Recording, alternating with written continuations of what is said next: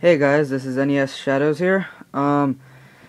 2 weeks ago I went to the Englishtown Flea Market with two of my cousins, and we decided to buy a few things over there, and this video is all about what I bought over there, and I'll tell you what I got and for how much. The Englishtown Flea Market's located in New Jersey. I don't know exactly where it is, like what town, but like it's a pretty big flea market. They had some good deals, some people didn't give me that well of a deals. So let's see. First we got Ikari Warriors for the NES. This cost me $2. I got the Teenage Mutant Ninja Turtles also for the NES, as you can see, the cartridge. All of them are really well, like they work fine. I tested them out on my NES. Also $2. And I got Super Mario Bros. Duck Hunt with the NES and without the NES with this nice dust case. And one of them came with the NES, so that one was technically free, and then this one was $2. The Legend of Zelda, I actually always had. I bought it at a different flea market for $1 actually, and it's the gold one. It works very well. It's not scratched or anything. It works perfectly. This one was only $1, surprisingly. And I got Wrecking Crew for $3. And I don't know why it says Nancy. I guess that's the person that it was owned by, but I also got this, and all of these were really good games. They work fine, so I'm really happy with that. Over here I got a Super Nintendo game. I was ripped off when I bought this. I got it for $15. The guy was really smart. Like I couldn't like lower the price at all. Like I kept negotiating, but like I decided to buy it, and kind of regretting a little bit, but at least I have a game that actually works and it's good. It's a nice game. Yoshi's Island, and let's move this out of the way. I have two controllers right here.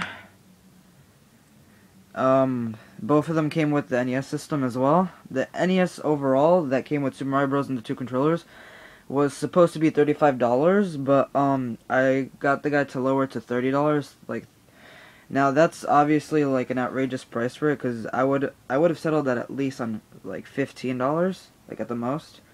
But sadly, that was the only NES in the entire flea market, because like I like walked around like 3 times in a row, and like no NESs. I was there like almost the entire day. So since that was the only one, I decided to buy that one. Now here's the NES itself. It works fine. It came with the cables. They're connected to the TV, so I decided to disconnect the entire thing. It works perfectly fine. I still might need to clean a little bit more things, so then like it works perfectly. And they'll turn on like with ease. Yeah, and it's really light, if that's what you're wondering, because like they made the top loader so then that way it could show like how small it was supposed to be. But I don't have that one yet. And I got this where I got the Legend of Zelda in that flea market. It was the NES Advantage. I got it for $5, I think. I think it was around that price. And basically it's a turbo controller for the NES. It's that kind of peripheral. And the two giant A and B buttons, the joystick, long plug with 2 players. It's really good. I played with this one. It works perfect. And now,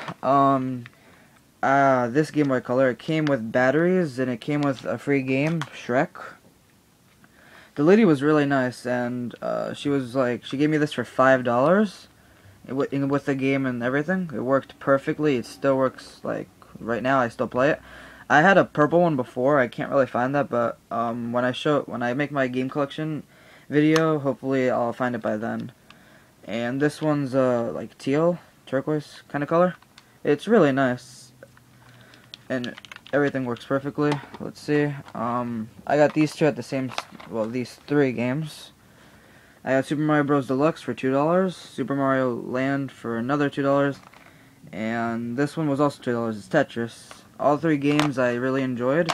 They're really good games. I recommend them. I haven't played Shrek, to be honest, yet, because I'm not a huge fan of like Shrek. Like I watched the movies and stuff, but like the games, like I never bothered to play. So I'll check it out if anything. And alright guys, I hope you enjoyed this video. Just to recap what I have here, alright. Sorry about my room, it's a little messy. And this is what I bought at the Englishtown Flea Market. I hope you enjoyed this video. This is NESShadows signing off.